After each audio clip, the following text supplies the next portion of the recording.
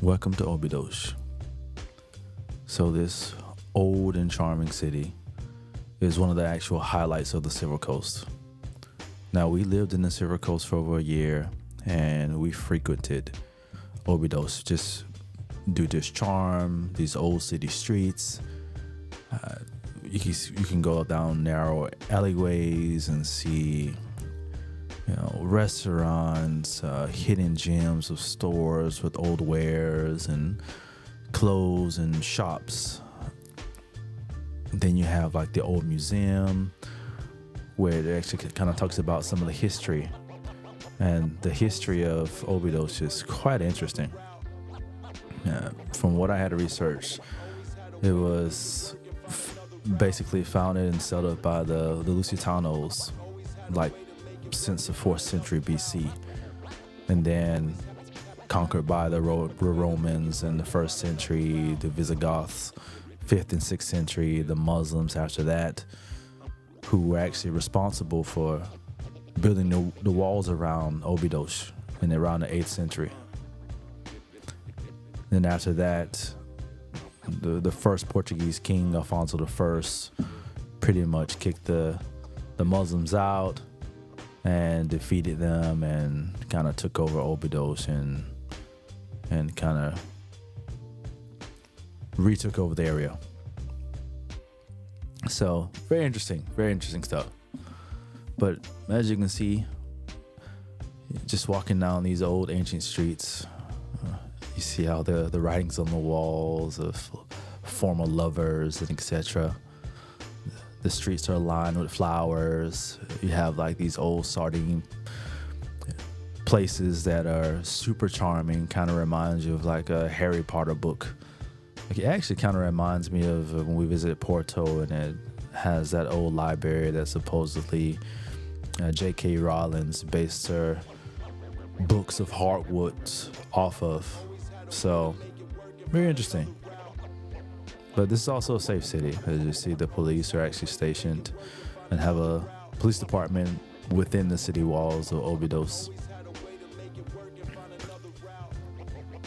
But you see on this day, it's actually sunny, which living in the Silver Coast, it's a little difficult to get sunny days, to be honest.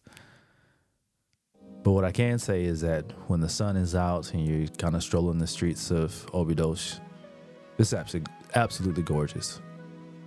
And as you see, you have these little shops. You could have bought some pineapples right there, but then you have these old thick walls where you kind of walk into the main part of the castle here. But we'll get to that a little bit later. But as you can see, high up top, you have the fortified walls. And then you have the whole, I guess, parish of Óbidos.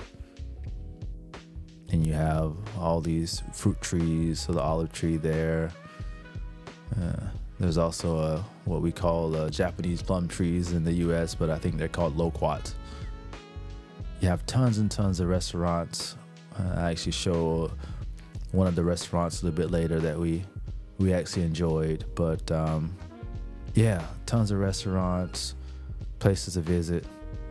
And then around, you see all these little sitting areas, the little net, look like little soccer goals. But yeah, it's a good place to chill because you're high up and you can see all the area and surrounding farmland.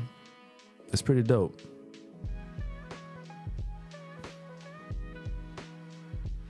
You can kind of see the view there. See the walls kind of surrounding the place.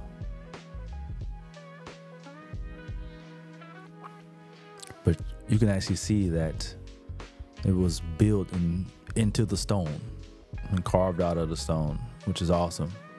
Like I said, fruit trees everywhere. You see the figs kind of growing up on the wall there. Place has wonderful gardens too. So you kind of walk through the ancient doors here. There's a couple restaurants here you see there. There's one kind of up the stairs. But then you have this sitting area, this garden where you can just kind of hang out and chill, grab a book, drink your coffee. But it's a really nice place. So here's one of the restaurants we actually ate at.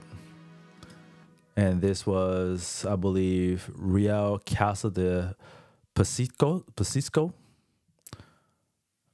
It was pretty good. It was a lot of tapas and etc. Here, this is, I believe, the pork, but it was pretty good. So if you like tapas, check it out. So back to the actual walls, you see the gigantic stones that the castle was kind of built within. And then this area here, you'll see a little bit later in the video, they actually have a huge Christmas festival here. And we took our kids there, and it was a really good time. So if you want to visit Óbidos, I recommend to actually check it out during Christmas. And as you can see here, you can actually see back that way and all the way to Caldas da Rainha because you're just so high up around the surrounding area. And here's actual castle walls, which they now turned into a restaurant. But you can see the old granite stones still kind of littered around the castle grounds. Here you have an amphitheater. I know they have quite a bit of festivals and concerts and stuff kind of going on, especially during the holidays too, the Christmas holidays. So they get quite a bit of use out of it. This building here, I have no idea what it is, but it looks cool though. All the surrounding farmlands. And one of the things that I really want to do that I saw quite a few people doing is walking the walls of the castle and the fortified city. So even though we are a little afraid of heights, we decided to give it a go.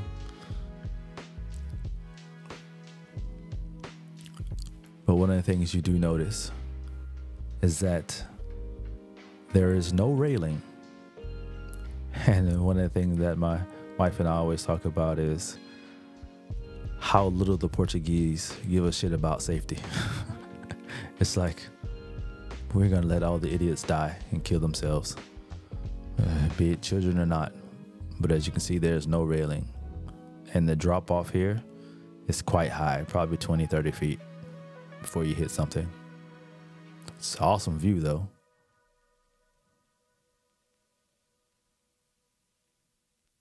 So needless to say, I had a bunch of camera gear on my back and I was a bit terrified, but it was worth it for the views for sure. And up here, there's one big landing area that kind of heads back down into the area in the middle there. That's usually a bunch of restaurants and stuff, especially when the festival's kind of going on.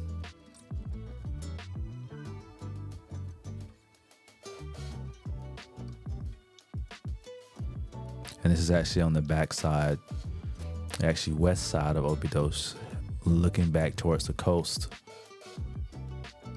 But you can see nothing but farmland.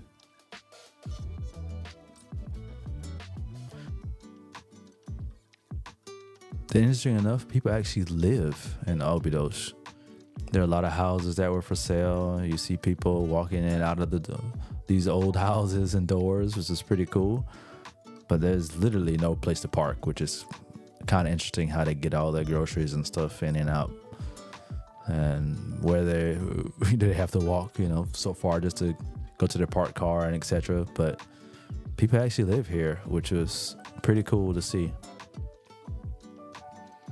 Yeah, people hiking over there.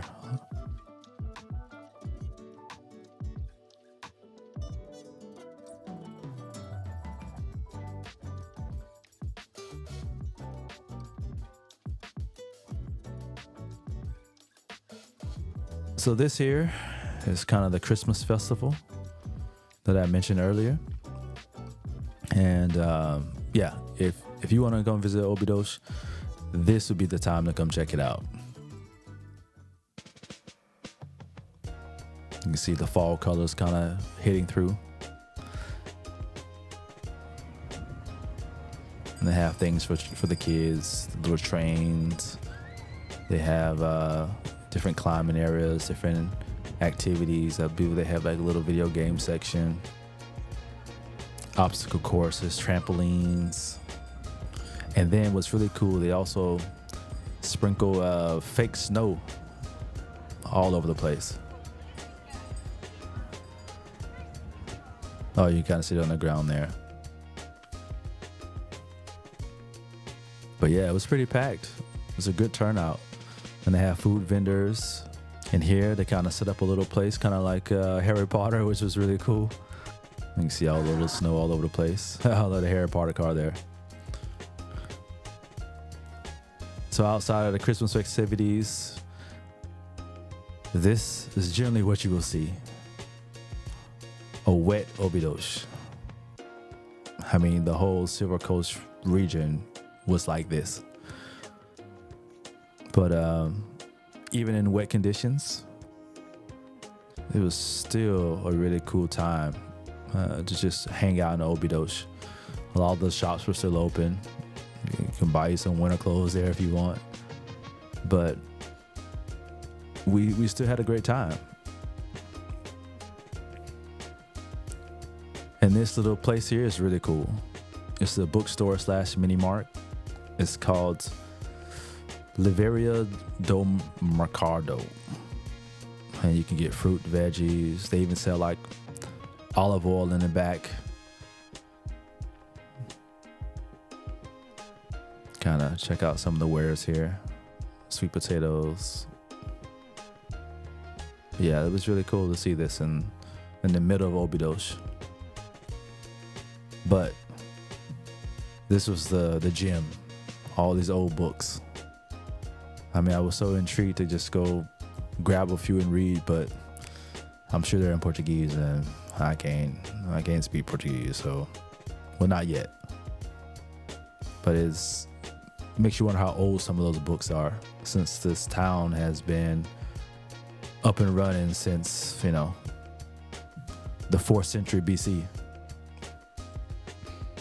So up here we'll go check out Óbidos Market. And it's not like a grocery market, it's more like a clothing store, and they sell like pottery and stuff like that. So we'll go check it out.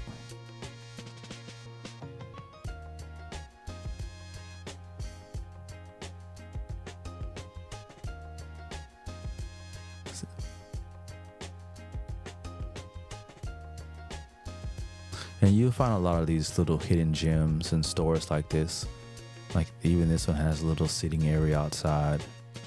Of course you wouldn't sit out there because it's all rainy, but yeah, it was chill. Little pillows and stuff here, a little solarium. And then what was really cool, they had a little stair area. So we went upstairs and, well, we'll check it out.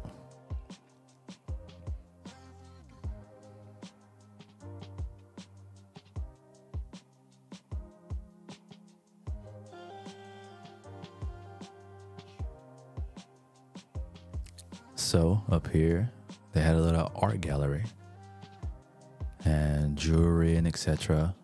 And it was completely unexpected. I mean, because you see all the clothing downstairs and pottery. And there was no signs indicating that there was an art gallery upstairs. But it was a cool little find.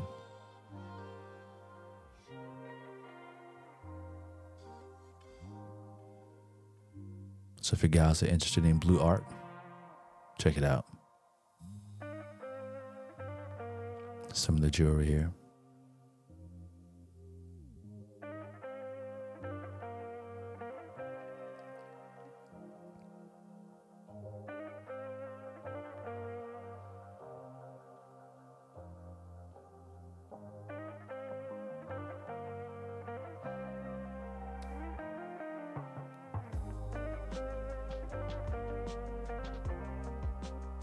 So you can see they started the Christmas decorations around some of the stores. They're starting to see some of the wreaths and etc. And then right across from the church, which is this Sao Pedro church, which we'll see in a bit, but they had this little hidden place. We had no idea what it was. It looks like an old place of worship, but you can see the architecture. Yeah, looks like coffins, but yeah.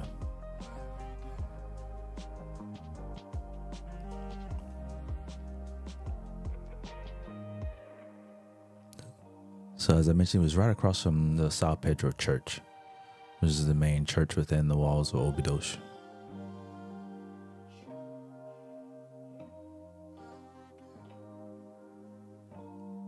And this church is actually still functioning today. You can go in and have your worship and service.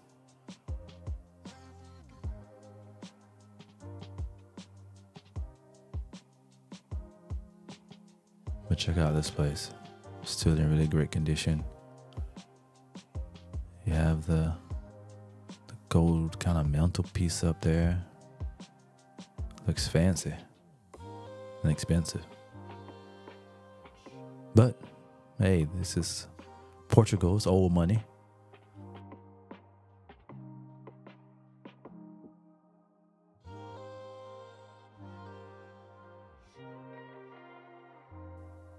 Even the ceiling has a crest, which is kind of dope.